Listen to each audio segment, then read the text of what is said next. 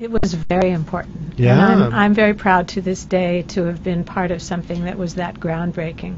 It helped change the rules about rape and how trials are done and how a rape victim doesn't have to testify about prior sexual experience. And the first time that It was anything of that weight revolutionary. had ever been on television. I know. I remember that so well. And it was amazing that I could receive a part of such magnitude. I had only done the soap opera, Love's a Many Splendored Thing, and they offered me a chance to audition, but not a flight to Los Angeles.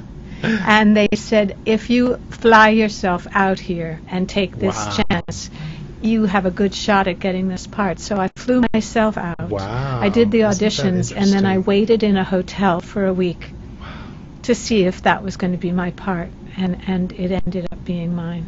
Boy, that tells you a lot. Yeah.